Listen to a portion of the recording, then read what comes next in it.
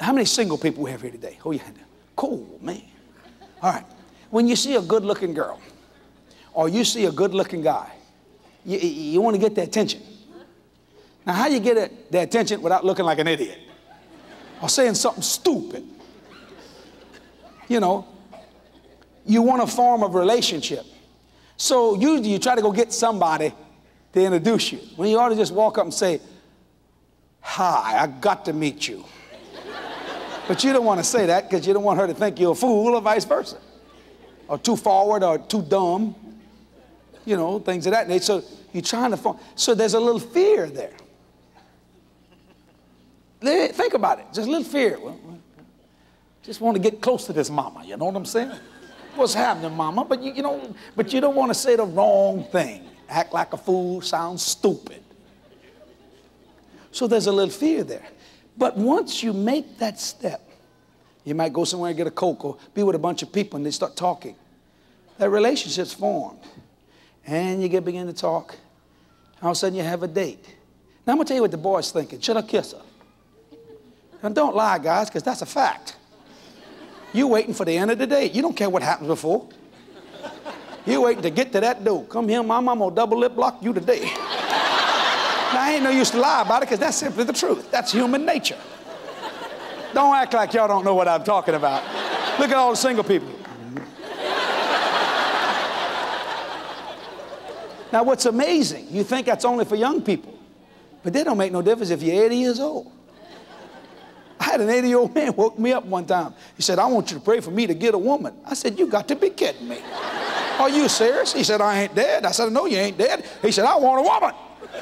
I said, well, go talk to her. I ain't got none here. I thought the old man was something but bless God, and he did get married. God sent him a spouse.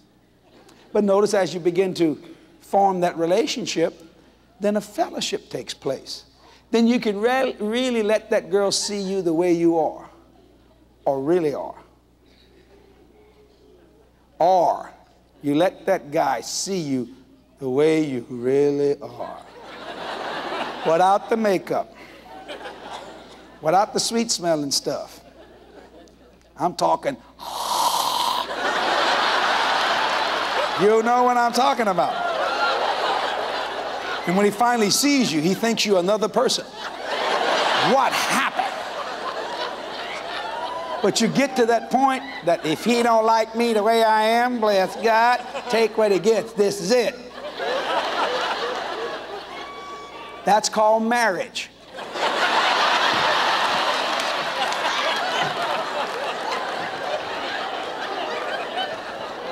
And that beautiful girl gets up with that house coat that a dog wouldn't sleep on.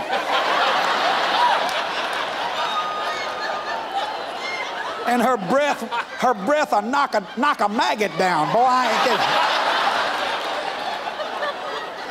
kidding. That's called reality. What you want, honey? You gonna fix me breakfast? Fix it yourself.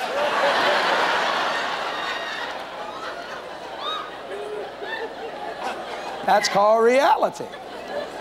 But see, if you're in love, that's called fellowship. See, and it doesn't make any difference.